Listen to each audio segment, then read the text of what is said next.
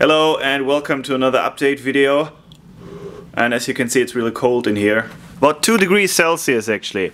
It's not really fun at the moment to work here. Well, however, I have been taking on 2 different projects that are, well, quite closely related actually. Here on the right hand side we have the most primitive type of AC stick welder. And I bought this for around 25 euros.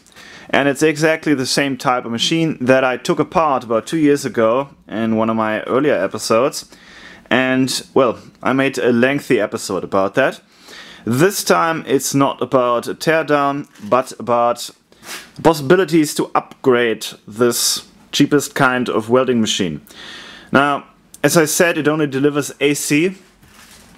And it can only run at its rated current for a very limited amount of time. Those are maybe the 2 main things that we're going to change. So add a high current rectifier to this machine and then maybe filter the output current. Find new ways of adjusting the output current and then trying to use this for other welding processes. So there are a bunch of possibilities there. And in a very similar way, I'm also trying now to finally build my own current source for a welding machine from these salvage transformers here.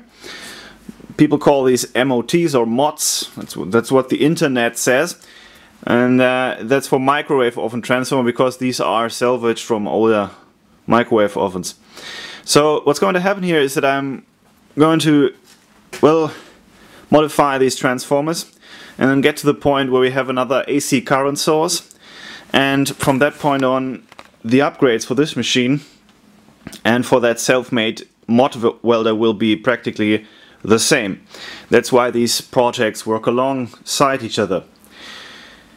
What we can see here are a couple of things that I've bought in order to figure out how to, film the welding arc itself, because that's something that I haven't really done. Even though I've made many videos with my welding machines, I never really spent the time figuring out how you can actually use a normal DSLR like this to actually get a good view on the arc itself. And there's something that we will just have to do in order to see the difference, for example, between AC and DC welding and the quality difference that we might get from filtering or stabilizing the actual welding current. Over here we have 2 large ammunition boxes from the German armed forces, and they will serve as the enclosure for the self-made MOT welder. One of them is not going to be big enough, that's why I bought 2 of these. And if you're looking for really a rugged enclosure for something at a comparatively low price, then looking for ammo boxes might be the way to go.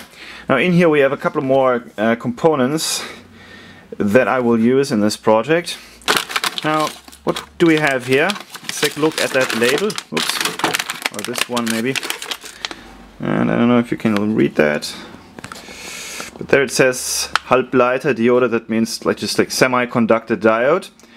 And then down there, Wegmann & Co. Kassel. And I don't know if you ever heard of Wegmann, maybe you know Krauss-Maffei. Krauss-Maffei, Wegmann is a arms manufacturer, and these days they're building tanks, I guess. Back in the day, Wegmann used to build railroad trains. And it just so happens that these here popped up on eBay, and these are 300 ampere diodes, branded International Rectifier. This might be originally from United States, and there we have a date code, I guess. I mean, it's 1980, maybe 21st week or something. And typically these types of diodes, I think, are around 50 or 60 euros upwards for one. I know I got them for 10 bucks, and we'll see if we can use them as our rectifiers. Now, what about the MOTs, the microwave oven transformers themselves? I'm sure that quite a lot of you have seen whole lot of different welding projects on YouTube or on other websites where people have made these modifications, because that's something that has been going on at least for 15 years or so. And what people typically do is to use jumper cables like these ones here, or at least, you know, copper wire with very thick insulation, and well, hopefully a lot of conductive cross-section area, or like wire gauge, as you see say in America. And well, what people basically do is they take one of these mods. Let's take a closer look at that, and what you'll find is a primary winding. That's what's attached to the mains voltage. Then in here we have two little magnetic shunts. We have a low voltage heater winding, that's for the heating filament of the magnetron in the microwave oven. And then we have a third winding, and that's a high voltage secondary. You can see here that it's also attached to the magnetic core of the transformer on one side, and that is used to actually power the magnetron. Well, while welding, however, you're not interested in high voltages, but in high currents, and that is why people typically just remove these secondary windings and, well, leave the core intact, and then they will just insert these jumper cables, or, well, high gauge wires or whatever, and, well, practically use them to just wind a new secondary. And what you can also do is to open the core, and then it's a little easier to access that, and you can maybe guess how I meant that. Well, however, you know that I'm not very fond of just copying other people's ideas, and that's why I have been trying to come up with another method of winding these secondary windings. And here is the first of the transformers that have actually successfully converted to a high current design. And it's still held together by these wooden clamps, because I had to cut open the seams, these welds here on the sides. And here you can see a secondary winding just wound from metal strips that are insulated against each other and against the primary winding, of course, by just Kapton tape. And just going to hum a little bit. It's actually quite loud. That's also just because of the desk.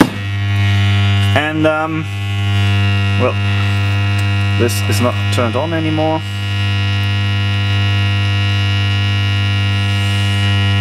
So we have an open circuit voltage here of around 9 volts, and that's of course a little, well, that's not really enough, I guess, to build a functioning stick welder.